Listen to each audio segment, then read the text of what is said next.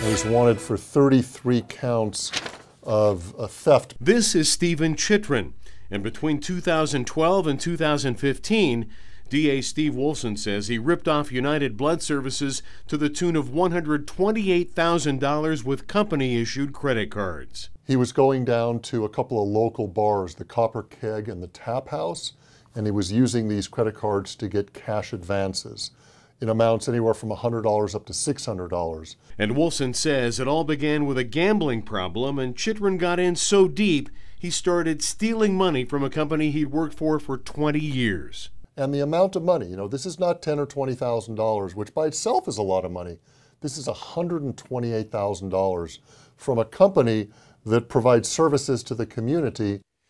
So take another look at Stephen Chitrin. If you've seen him or anyone featured in our Warrant Wednesday segments, call Crime Stoppers at 702-385-5555. You don't have to give your name, and you could be eligible for a cash reward.